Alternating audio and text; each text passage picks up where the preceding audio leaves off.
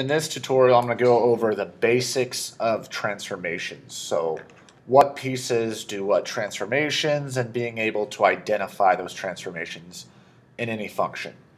So with the basic setup, we have A, H, and K that we're focusing on.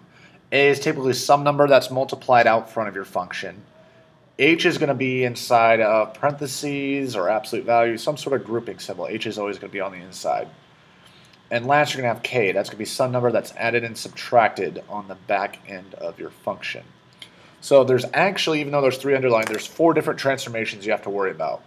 One of the first ones has to do with A out front. Now, A can be positive or negative.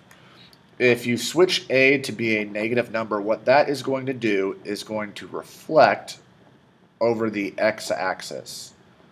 So if you change A to a negative, that's going to reflect your function over the x-axis. So instead of opening up, parabola opening up, it's now going to reflect down.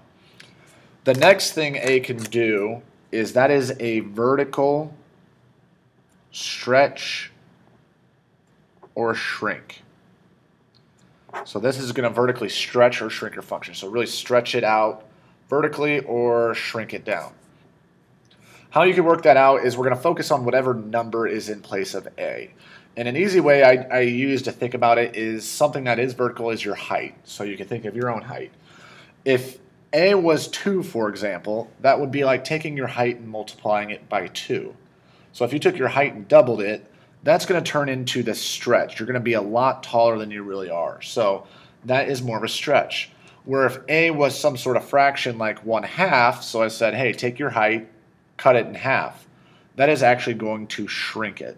So the way I think about stretches and shrinks in the front is with A, just think about your height, because that's also another vertical movement. More specifically, A is usually if it's greater than 1, that's a stretch. If A is less than 1, that's a shrink. The next transformation we're going to talk about is H, which that is going to be your horizontal translation, or you could talk about a horizontal slide. So this one, H, is very, very deceiving. I often say that it kind of lies to you. So you're looking for what's inside the parentheses, and what you may see is like an x plus 2. Well, most people would think, well, since we're doing plus 2, that's going to slide me to the right. Well, again, H lies to you. So instead of heading towards the positive numbers to the right on any graph, you're actually going to slide left 2. So it lies to you. So if it says plus 2, we're actually going to go towards the negatives and go left 2. In the opposite aspect, if I had like x minus 2, a lot of people look at that and say, well, if I'm looking for H, it says minus 2, so that means you have to move everything to the left towards the negative numbers. Again, H lies to you, so that's going to slide right 2. The last transformation is K. And what that is that is a vertical slide. So that is going to slide things up and down. So it's either going to slide your entire graph up or slide it all down. This one's pretty easy because you could just take it as is, meaning if you have a plus 3 out there, that means everything is going to slide up 3. Everything moves up 3. Your entire graph moves up 3. Where if in the back end in place of K you saw a minus 5, that's going to slide everything down 5. So again, K slides everything up and down, H moves everything left and right, and A, that's going to stretch or shrink things vertically, and you have to look out for those negative signs that's going to reflect it. So here at the bottom, I have just 2 basic equations, and what I'm going to do is I'm going to identify the transformations that went on with it. So I have y equals x minus 2 squared plus 4. So what I just try and look for is the numbers that are in here, in what place are they? Are they A, H, or K? So if I start with this minus 2, notice how it's inside parentheses.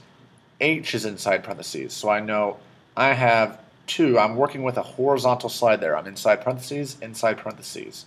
So I go back to what I know about horizontal slides. Even though it's x minus 2, I know that's actually going to slide to the right 2. It's always it's a liar to you there. So I know I'm going to slide right 2. The next transformation in that function is I have this plus 4. So again, I kind of refer back to AH and K in my original here. And A would be a number out front. I don't have that. H is a number inside parentheses. I don't have that. But K is some sort of number added or subtracted on the back end. So I know already that this is going to be a vertical slide. So I'm either sliding up or down. Since I know I could take K as is, if I'm adding 4, that is going to slide everything up 4. One more example is I have y equals -2 times the absolute value of x. So again, I want to go back to AH and K and look at what numbers are in what place.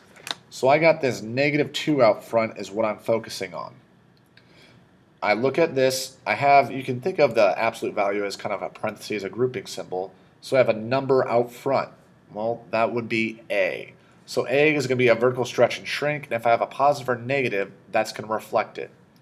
Since I'm dealing with the negative on -2, what that means is this is going to reflect over the x-axis. So just because of the negative sign only, I already know that this graph is going to be reflected over the x-axis.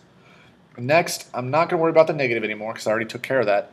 Focus on the actual 2 and think about, well, what does a 2 for you? Is that going to stretch me or shrink me?